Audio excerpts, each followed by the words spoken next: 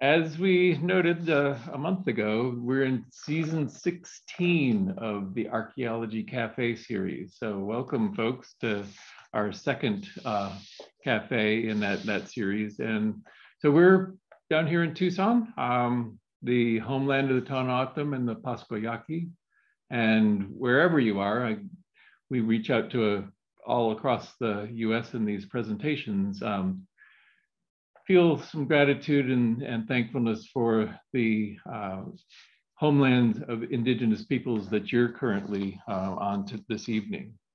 So the theme for this year's cafes is actually a focus on human relationships. The title of the program, Better For It, Research Conceived in Collaboration with Community, is it's the full title, and it's the theme that relates well with our strategic plan program here at Archaeology Southwest, where we're focused on collaborative research and relationships with tribes, with indigenous nations. So we figured, let's reach out to other folks who are trying to accomplish the same kinds of goals and let them share with this broad audience their experiences, what was hard, what came out well in the end, and how can others learn from the experience of our assembled really diverse set of cafe talks this year. So again, welcome. Want to say thanks to our series sponsors, Smith Living Trust. Thanks, Jean and Eldon, and thanks, Jay, for your support throughout this time. And we're really eager to learn about the experiences of our two young gentlemen tonight, both from Zuni Pueblo, and Kevin Kuyati and James Otoli, have been with the Zuni Ancestral Lands Program for 7 and 6 years, respectively. And we've been enjoying a little back and forth repartee with them. And I think you're going to enjoy tonight's talk. We're really impressed with these two young folks, and they've got some really, I think, exciting things to share. The title of their presentation, Revitalizing Cultural Lifestyle Through Archaeological Preservation. Kevin and James, thank you so much, and the show is yours. Make sure I get the mic going.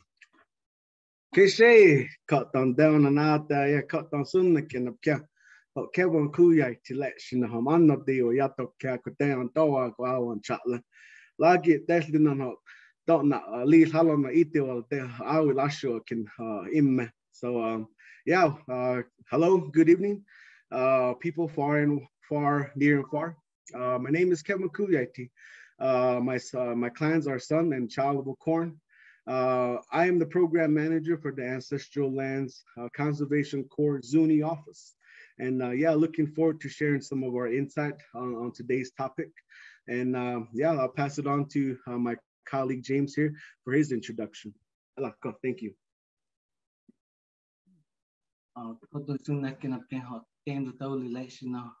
College Beach down, College Beach on Charlie. Ancestral Lands Conservation Corps ilapau ikonikea ho ino te tehwai pachuna.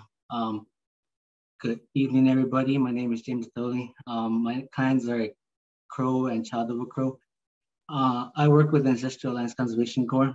I'm the Historic Preservation Coordinator, the Zuni office, and yeah, thanks for tuning in, everybody. And yeah, so we were asked to share some perspective, and I'll go ahead and share my screen so that way y'all can too see the visual aid.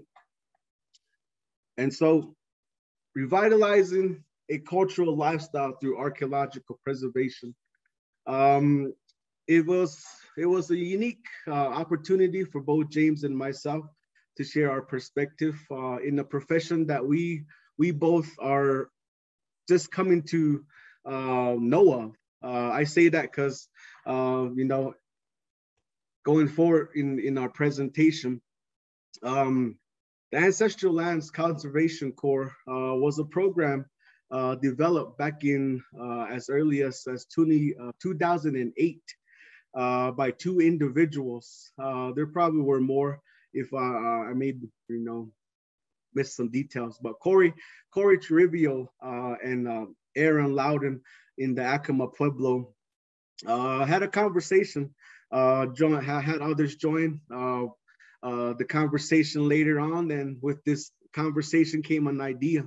And so with the help of the Southwest Conservation Corps, shout out to y'all, brothers and sisters. But yeah, with the help of the Conservation Corps who took us under our wing, we learned the conservation work, both in the administrative and on the field and project realm. And so with that said, 2016 was the introduction of our Ancestral Lands Conservation Corps Zuni office. I myself was introduced to the program by then recruiter Ryan Aguilar, who told me all I needed was a background in camping and willingness to work hard. And so, yeah, both James and I were introduced early in the 2016 year with the Southwest Conservation Corps. Yeah, along with Ryan's colleague, James Him, who were interns back in 2016, who brought this idea forth to our tribal council. And with many conversations, the office was established. I was sent off to North Dakota. I like to share that story too often, but perhaps in a different manner. This conversation is based on the archaeological preservation of our work. Within the concentration of projects, we've dabbled with fence building, trail building. There's been invasive species removal, chainsaw operations. We've had global information system projects, both for crews and IPs, individual placements, interns, and those both crews, the crew-based system as well as our interns have a unique opportunity in partnering with many affiliates such as the National Park System, Bureau of Land Management, and various other organizations. And so with the overall background of the many projects and focus of the Conservation Corps, we want to narrow down this perspective more towards the archaeological side of things. Both James and I are blessed to be a part of not only the Ancestral Lands Conservation Corps, but really cherish our background and the community who we've grown a part of. I mentioned in my introduction, Halona Itiwana, now known today as the Pueblo of Zuni. Halona Itiwana is roughly translated to a middle anthill. But in that sense, where we look to introduce a lot of the terminology, a lot of our perspective in the archaeological and preservation sense. And with that said, you know, I do respectfully want to hold the notion of mentioning first and foremost that this information that James and I will share on behalf of the archaeological preservation side of things is a colloquium of information brought to us by many ways, elder teachings, stories, both community and culturally driven. And so it is with that humbleness that I must say that these words are shared to us by those before us. And so with that, you know, I want to ask my colleague over here if you want to mention any highlights on history of ancestral lands. Yeah, so just like Kevin mentioned earlier, when we began here in Zuni office with Ryan and James, we were associated with as Southwest Conservation Corps Ancestral Lands Program. But in 2021, last year, us Ancestral Lands became our own conservation corps. So we don't really heavily rely so much with like Southwest Conservation Corps, but we still are affiliated and helped by supported by Conservation Legacy. But other than that, yeah, these are some of our leaders to the bottom right corner in Zuni, and a couple of photos here and around Zuni.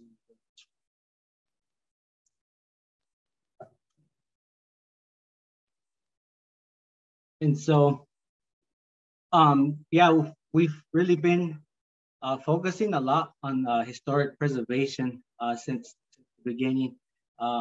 Started out at Chaco Canyon with one crew. That was an eight-person crew. And if we didn't mention earlier, right now we have 4 crews. One is a crew here at a local project. We are camping crews doing various work. And then we have one crew that's really dedicated to historic preservation, and we'll get to that later. But yeah, the projects here that we started with that really helped us gain a good reputation with just partners and really established our preservation, I guess, work. It started at Chaco Canyon, our Chaco Culture National Historic Park. And when we worked on sites like Pueblo Bonito, Pueblo Alto, all in out, there's lots of different sites there within Chaco Culture. So, lots of our crews have started our experience out there. And going on to the next slide, Aztec Ruins, one of my actually favorite sites to work at. I was stationed there for about summer to fall, saw seasons change, worked with Vern Hensler. And again, first and foremost, with all the knowledge and experience and share stories I'll be telling you, it didn't really come from myself. I learned it from individuals working at different sites like Chaco, Aztec here in El Moro. And so there's lots of other people involved to help me get to this point. But like going back to Aztec, the first photo is looking towards the north. And these are our photos that were taken by crews, their members, their leaders, myself, Kevin, and these are some members working, repointing the walls. When we first started too, we only had a project partner have stuff lined out for us, showed us how to repoint what was needed and what was expected, and a lot it got us to really learn what to do and how to do it. It's very tedious work. It's not for everybody as far as like stabilization, repointing. You're staring at a wall most of the time, plugging in mortar. But it's about the sites. It's the sites, what meanings there are, what it means. Not just only us, but different people. There's scientific research to be done there. There's different tests that need to be done there to preserve it. There's people like us trying to work conservation course, indigenous people. And so going to the right of the photo, you'll see a roof, a ceiling roof, and that's a room at Aztec. That's called what I believe the painted room, and it's totally sealed off and really maintained with as far as moisture and what have you, because everything in there is original. That's an original wall. I'm not too sure about the specific date that was all constructed, but below that you can see the same roof ceiling, but there's plaster on it. There's plaster, that's original plaster, I believe, white gypsum that covered it, and half of that is white on top. The top half is that white gypsum that's plastered. The bottom half is a red. I'm not sure what kind of soil or paint that is, but it's painted red, and that's all original. and places like that are really well maintained. And for our program, we're really trying to send out crews, send out members, leaders, who have you partners, whatever, to go and not really study, but learn how to preserve things, such like room sites like that. And so, yeah, there's a couple more photos of Aztec, but going on to the next slide. We have El Morro.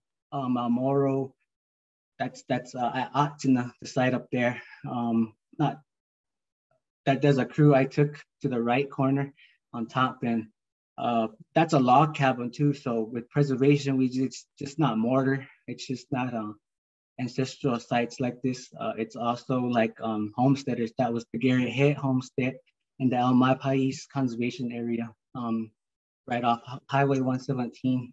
Yeah, got to try to preserve that, remove the bottom logs and everything. That was more of a reconstruction, and one of very few that happened, and we're glad to be a part of that. I'm not sure if any of you all know, but Al Williams was there. He's a very well-known cabin restorator. Yeah, he really helped us learn how to preserve log cabins like that. Give us some of his knowledge, share what he had, what he went through.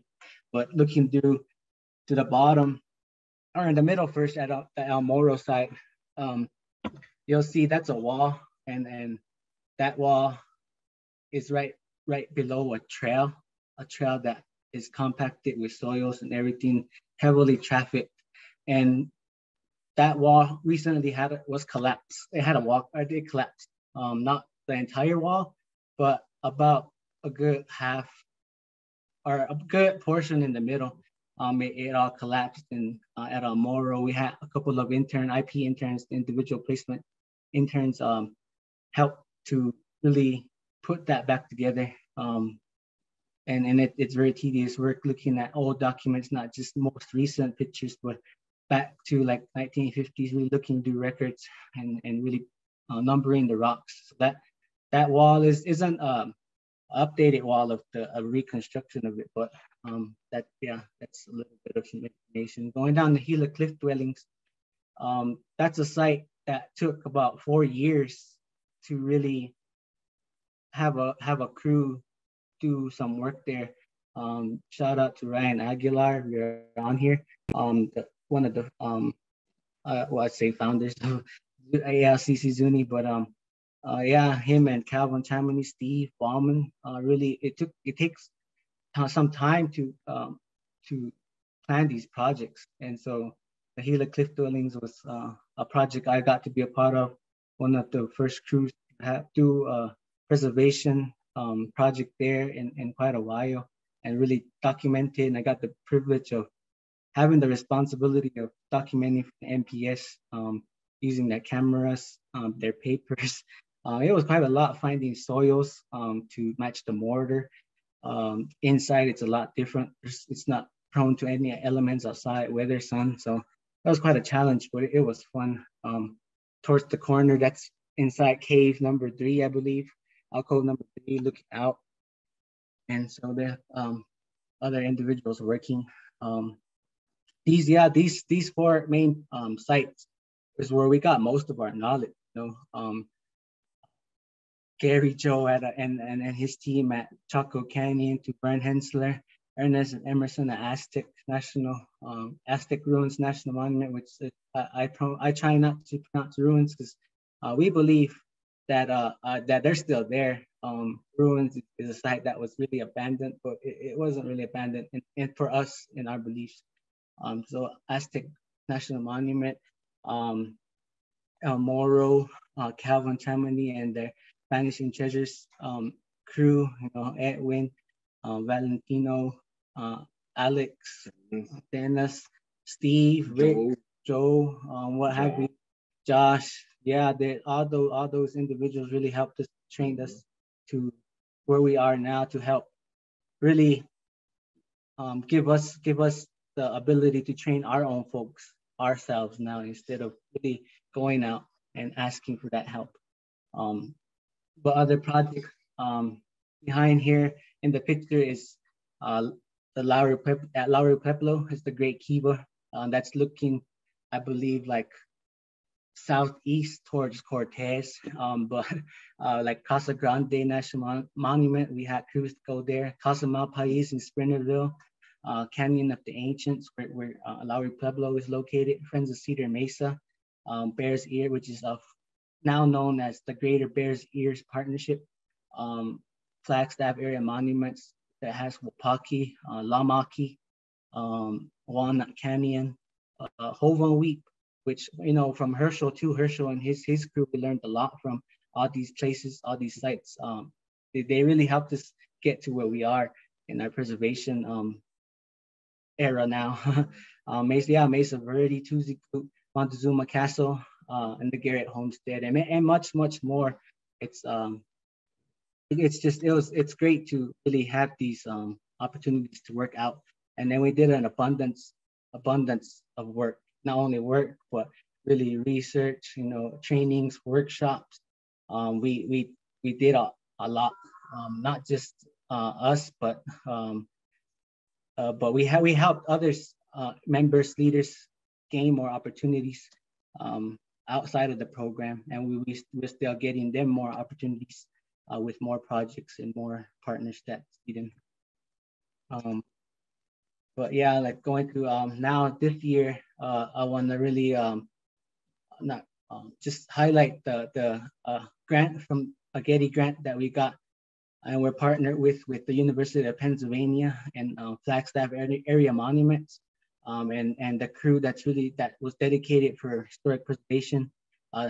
Crew 642 that I supervised was here for 12 weeks at Wapaki, not not doing like stabilization work, repointing, backfilling, just regular maintenance, but they actually were really taught and given workshops, trainings from the University of Pennsylvania, their design school, who is the instructor is Frank Matero, and his team, Liam Rowe, John Finch. I'm really glad that we got the opportunity to send a crew there, because with the technology, the new ways to document, take photos, really line out all these rooms, it takes a lot. You know, I mentioned to my crew, a lot of the other crews, and even Kevin, is that it took me about 6 years to really know a lot of what they're getting taught now, and I can't take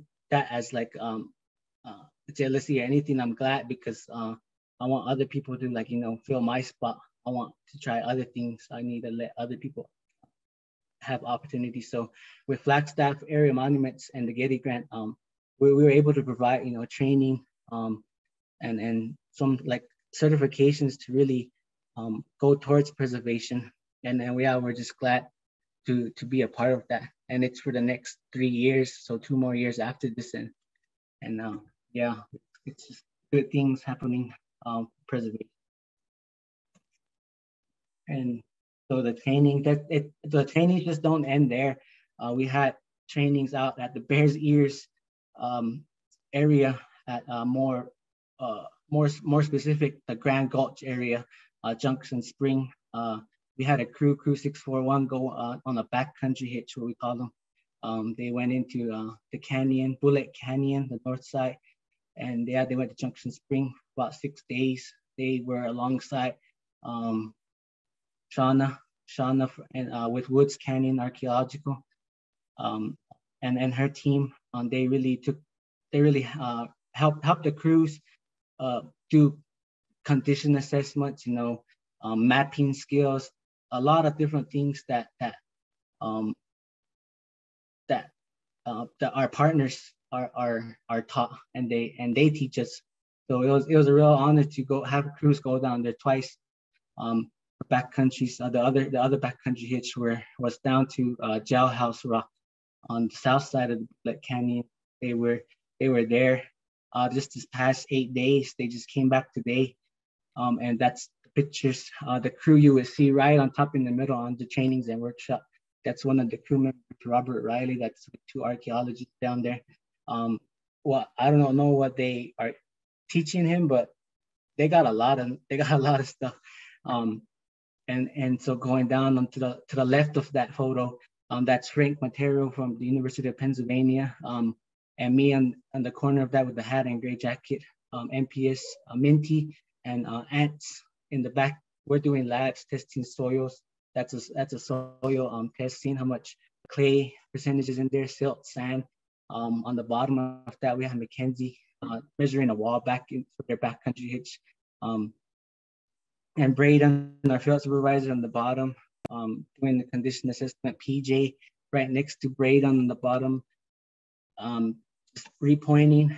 Kayla on top of that, looking up at the alcove. And on the bottom right corner, we have MPS Evan from the Flagstaff area monuments, who actually was a student of Frank's.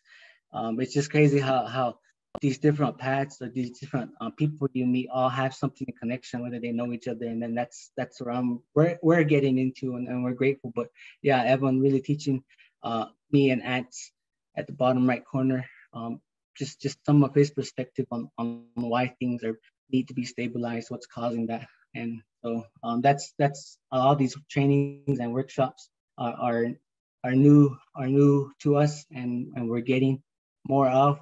But we just can be more thankful and grateful for all these opportunities for our participants in our program.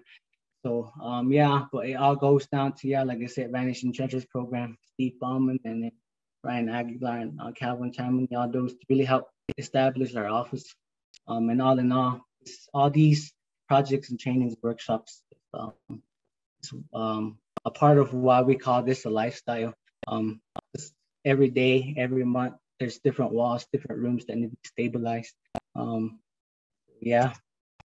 And this quote that came from one of the workshops that I was a part of with Frank Matero and FAM, the Flagstaff Area Monument, was no one could suppose who has not tried it what an immense amount of time and care is needed to preserve things. By Sir Flinders Petrie, the Hawara Journal, 1888. It takes so much time to really do one wall. If it's really, if you really want it to stay there long, they say there's lots of people who have heard like the mortar should stay in there about 5 years, 10 years, what have you, whatever is mixed mortar. But it depends on how it's really applicated. And what mortars, what additives are in there. So it's very tedious work. Chaco Canyon, you have all those little flat stones, what have you, real fine stones stacked right on top of each other. It's really tedious doing those things, but it's just not mortar too. But I'll let Kevin talk about why we consider archaeology preservation and lifestyle. I like James. And so yeah, definitely putting in the mindset of how we developed our passion, or really how we met the cause to preserve these dwellings is, where do I begin? Aside from the technical aspects of preservation, James was talking more mortar tucking, and all those technical aspects. I myself am still a student in that textbook realm, and so how I relate to preservation is really the culture, the community we do in fact come from. And so, as I mentioned in the beginning, a lot of this information has been transferred down from generation to generation. Earlier, I shared with our colleagues in our practice run of how there is a certain initiative, not only taken here in the program sense of James, myself, Braden, Arden, Ryan, several others within the Ancestral Lands organization, taking a step up to obtain these roles in order to lead our offices to such projects involving preservation and many others. There's also an initiative to step on up culturally. And so I'm weary of sharing, words such as fear or urgency out of respect to, the knowledge keepers. I don't want to cause any shock and any worry, much more than we've already felt in our time since. And so going forward, these words are really a way for me to honor not only my knowledge, not only my willingness to pay attention, to be patient and obtain this knowledge, but really it's also to honor the elders, honor those who've gone beyond, honor those who've had a unique faith, a similar faith in transferring knowledge, understanding to that next generation. And so a lot of our information, a lot of our understanding is oral. In today's world, we're definitely blessed to have recordings, although I may not want to hear myself mumble a few times over and over again, yet it's recorded information for that next generation, right? And so I find that these moments are important and pivotal moments for folks like myself and James and the community that we do come from in highlighting voices, in highlighting perspective. A lot of the information can only be understood, if you are to be a part of the community. Yet, I don't want to discourage anybody and say we're withholding information. Respectably so, there are certain tidbits that we need to uphold for our village's sake. And going beyond, the songs, the prayers, the gestures, the phrases, the laughters, the energy, anything we happen to share with each other, that's all to benefit us and our path in the present. And so the oral history, continues with some adaptations such as these Zoom recordings, but also continues with our training, such as James described earlier. We're now we have an opportunity to not only preserve ancestral dwellings as a form of a profession, but really in the sense of honor. A lot of our community participants involved in the Ancestral Lands program have a unique chance to really reconnect with their potential ancestral lineage through these ancestral dwellings.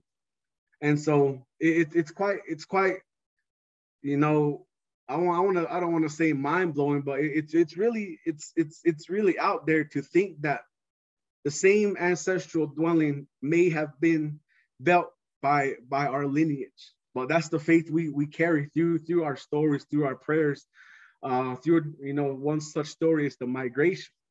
And so before I continue on to the next slide, I definitely want to highlight the visual. Getty Epalus painted this, and quite the talent he is, of Chimicanak Kedea, or now known as Ribbon Falls, our place of emergence. And so I'm not going to go into details on our story of emergence, because it's not of that time yet, and definitely want to respect that knowledge within our village.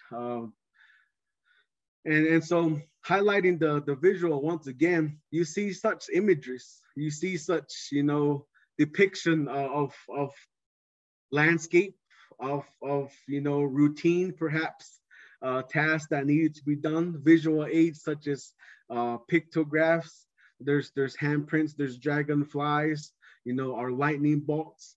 So symbolically, we speak that language as well. It's not only oral, but through symbols, there are certain distinctive meanings. And as mentioned in the meaning of different places, we'll also share too with you, the various sites that we are honored to preserve in our time. So Chimicanak Kedea Ribbon Falls in the Grand Canyon is our place of emergence, and beyond that, that starts our journey. And so with the help of such symbols, we're able to recognize, we're able to go back to such places through the knowledge of our elders. We can bring more understanding to such depictions such as the rock art. We can bring more understanding of why prehistoric corn is such a rarity, and why we must cherish it and hold it with care in order for us to think about replanting an ancestral crop. We hold such delicate remnants so dear to us, not only in the archaeological or preservation sense, but perhaps we're able to recognize the energy of such crafts, of such dwellings, of such art that is being depicted. And so petroglyphs, artifacts, architecture, scientific research, all information left by the ancestors. What were they trying to say? What were they trying to record?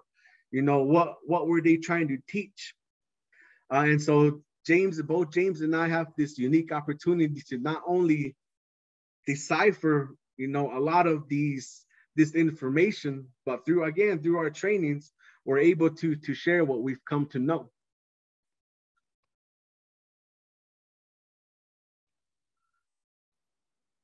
May you say that for me?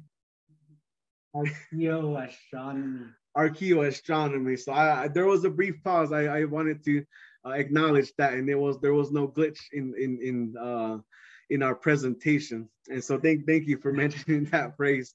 And so archaeoastronomy, it's definitely, in my understanding, which is very little of, it's definitely a part of the culture. I say very little of because there's definitely specific groups who obtain such information of the cosmos, if you will.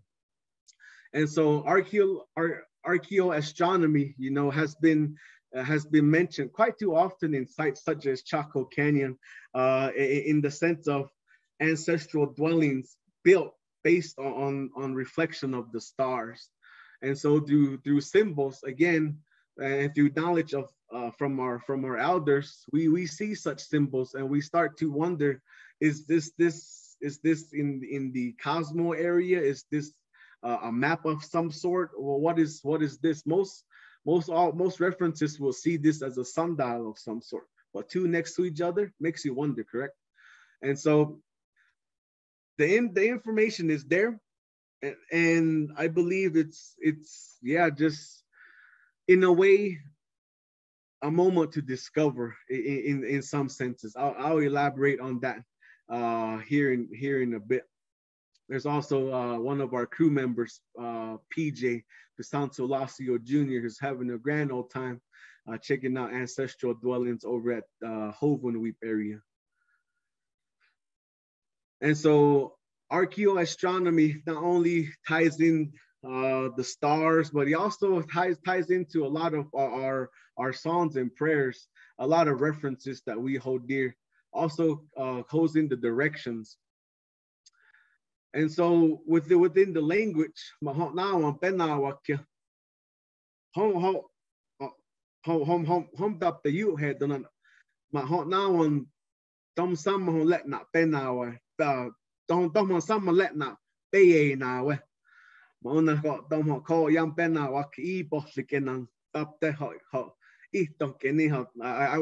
to try my best, although I'm mumbling my Zuni language right now. It's with these opportunities that I get to not only practice, but I get to enhance and really set forth the intention of my learning thus far. And so I mentioned in our language that the Zuni language in particular is a unique dialect. In my understanding, it it hasn't compared to any other language within the Southwest region, nor any other languages, at least to my knowledge.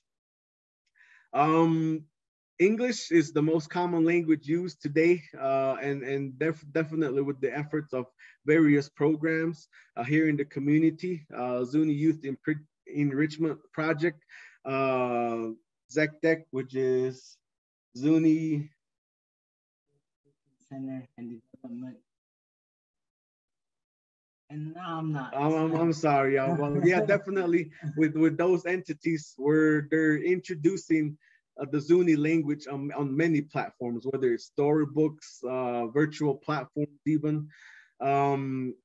Also den hot now on Benawak is Kokshidama is it's very precious, and definitely looking at many ways to continue on how we share our language.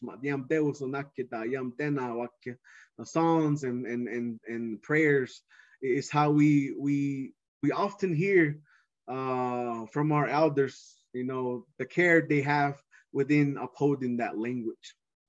There's a crew over at the Navajo Dam, excited to come out the project.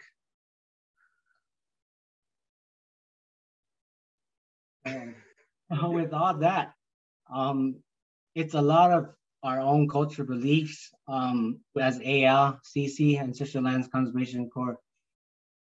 Me and Kevin can only speak on our beliefs, specifically Zuni.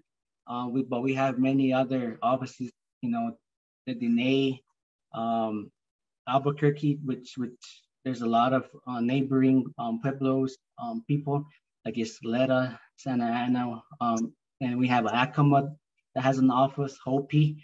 But for here in Zuni, you know, we're trying to bring it all back to our community and really share what we have to preserve our reservation on our land, because I consider the whole Southwest, you know, from like Grand Canyon to maybe Texas and their surrounding areas are really a whole archeological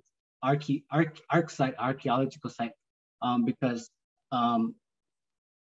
these ancestral people, our ancestors, they really went and walked all over this whole area. They have evidence, the remnants everywhere, not just in, you know, these sites that are really well known. There's small sites, lots of sites that we really hold sacred. And we just hold back and not share, because there's a lot of, you know, things of significance that we hold truly. We sometimes don't know about either. But like knowledge, you know, all our trainings, our workshop, and the experience, you know, going down in the Grand Canyon, through folks, younger people that are Zuni Cultural Resource Enterprise team. You know, they go down the Grand Canyon to Ribbon Falls, take people, younger people, and really experience where our migration story started.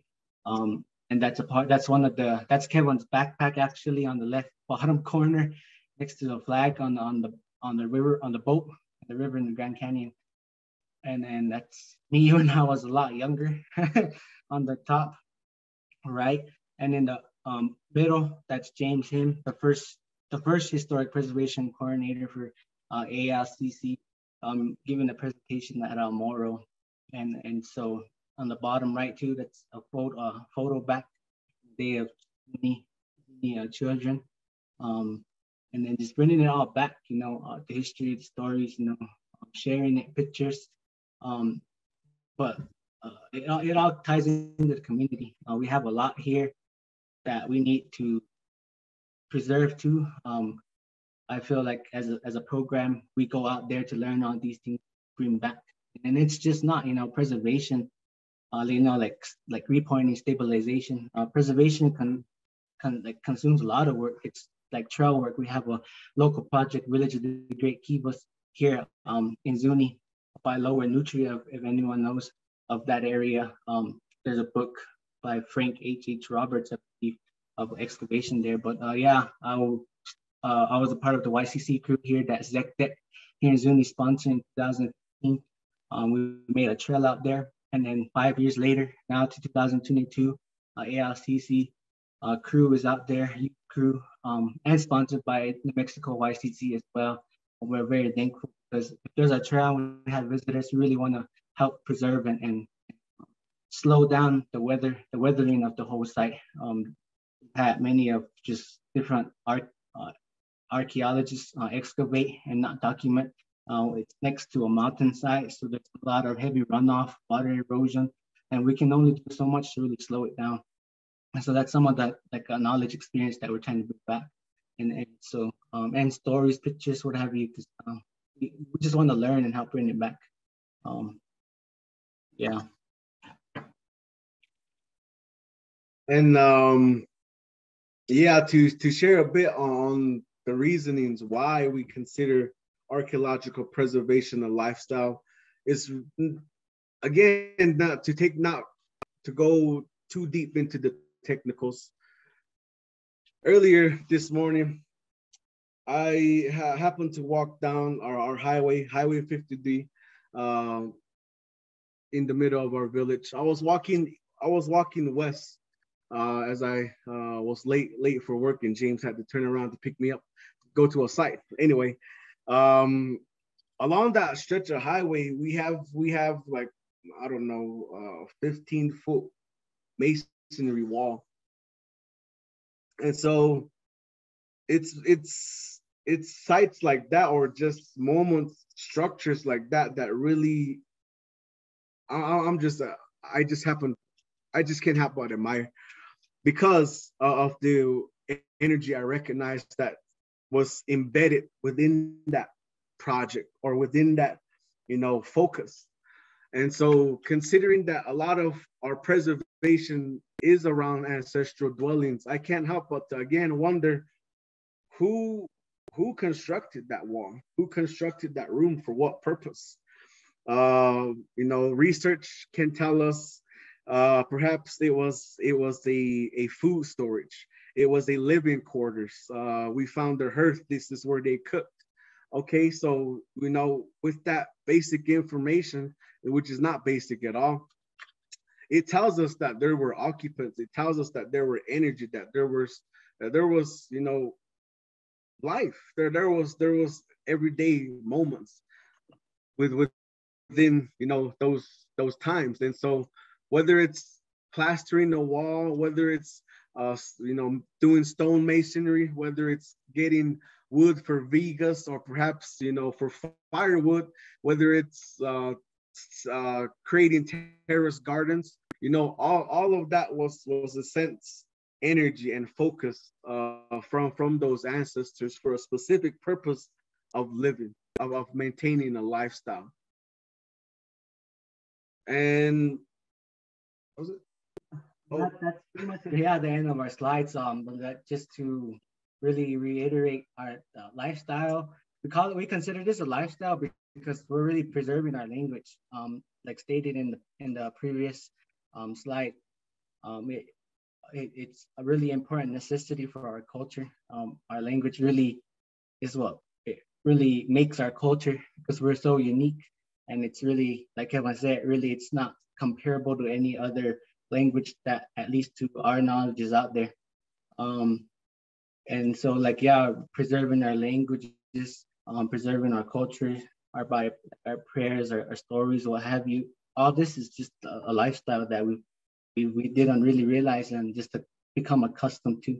And we didn't realize that stabilization and preservation out and about the Southwest really come to why it is a lifestyle. But yeah, that hope everybody did enjoy the presentation that me and Kevin have provided, and that this is the end of our presentation. Yeah, then I was mentioning to our host of going 2 hours. So we definitely want to hold some space for some question and answering. I did want to say that there's a lot more information to share with y'all. Not to highlight my constant mumbling. However, just for us to explain the many reasonings why it takes. Well, it's going to take longer than an hour. And definitely, again, I want to hold some space for your questions, and perhaps in that time we can elaborate a bit of our insight and knowledge. And so, with that said, I pass it on to Linda or Bill to provide us some questions. Well, James and Kevin, thank you so much. I'm gonna maybe, can you stop sharing your screen? Oh yeah, well no, you did already. Look at that. You're right on top of it. I should turn my video on so people can see me. Thank you so much, guys. That was wonderful. Very interesting. And we do have some questions coming in. So if you're willing, I'm gonna throw a few at you and ask you to address them a little bit. I think the one I'd like to start with is, pardon me, but what can non-native people do, and how should we behave when visiting and helping out with stabilization on ancestral sites? Yeah, so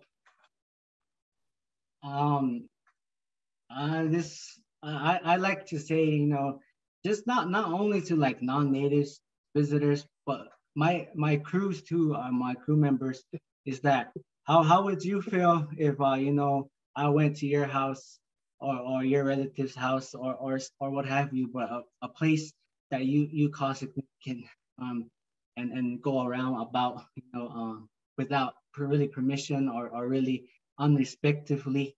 How you feel if I walked on your couches or what have you, take something off of a lamp. But that's how I would reference it. Just as like, we're not trying to limit or restrict anybody. It's just it's a site for everyone, like I mentioned, not only natives but for science, for what have you.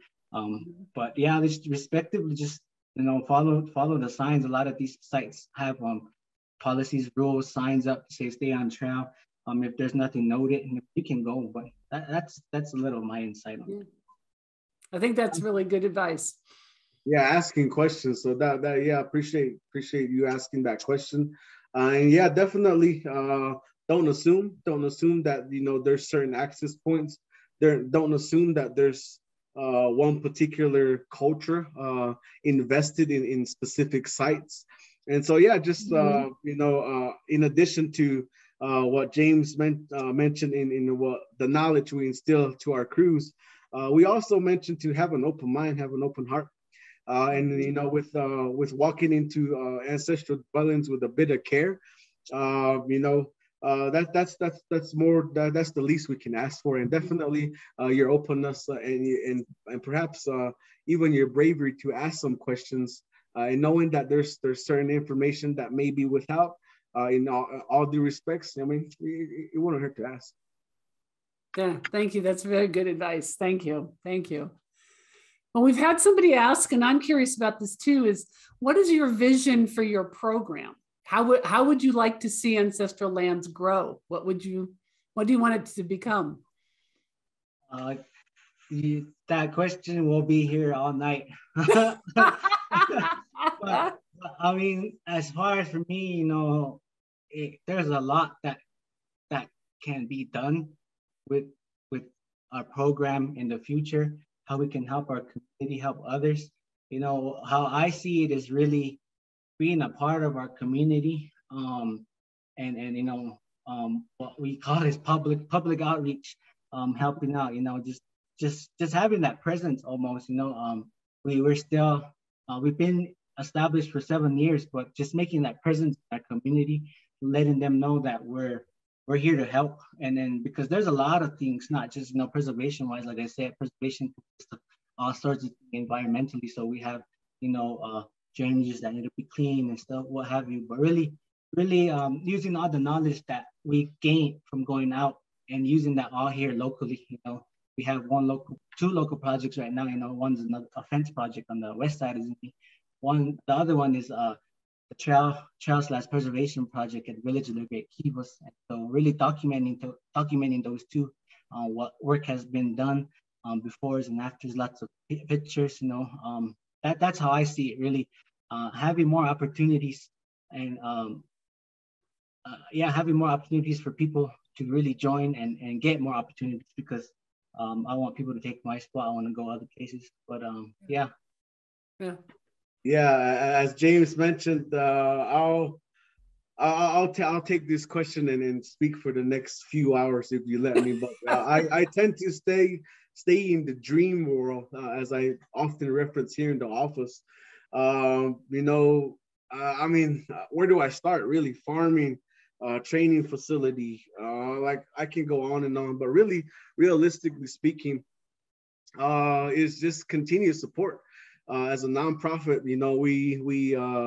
we essentially we're building with what we have, and I feel as an office, we can have the potential to be, on the grand scale, not to say or showboat that in such a way, but to elevate our knowledge, elevate our professionalism, elevate our skill sets, all while encompassing, leading our youth back to ecological and cultural well-being.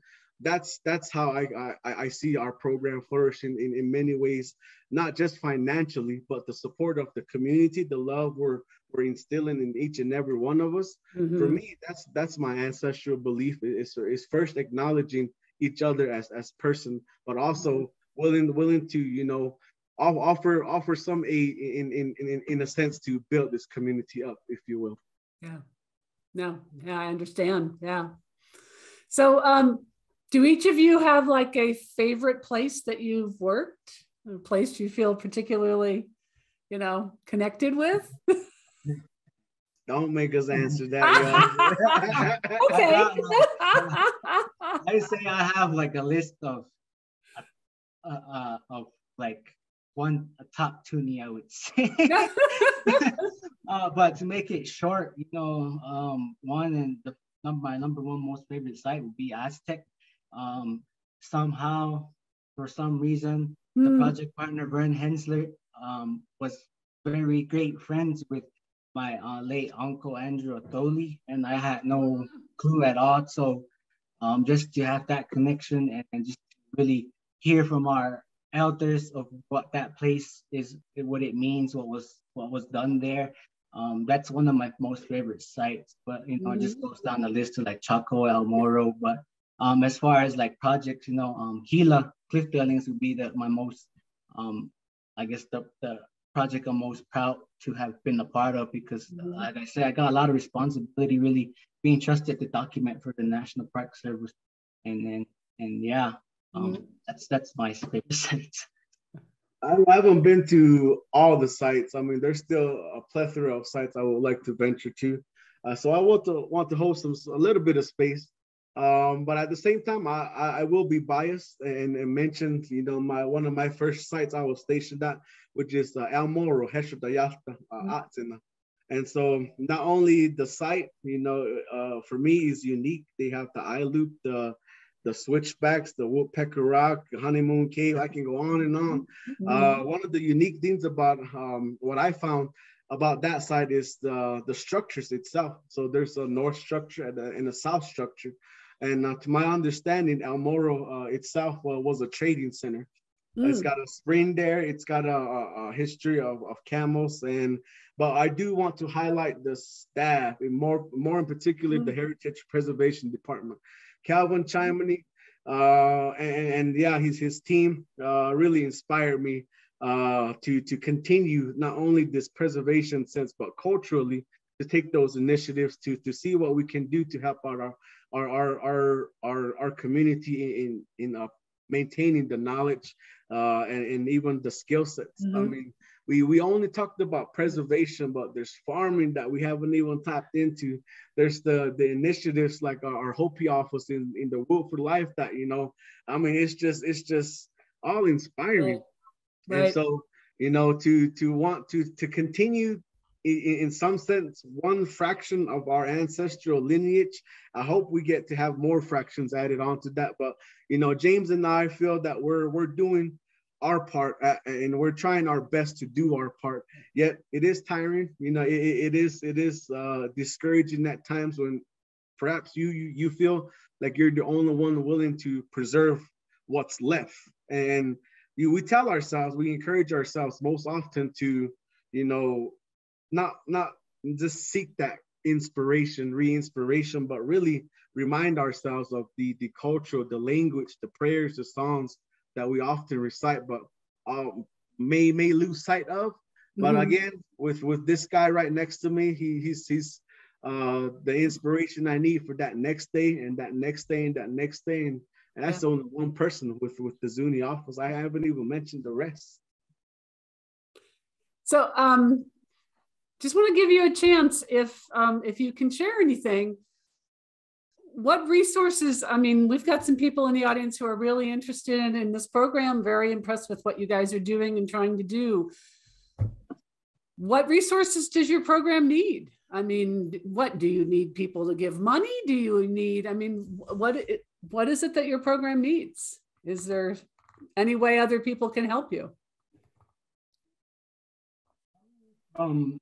You know, a really tight-knit family, not just like myself, but coming from our community.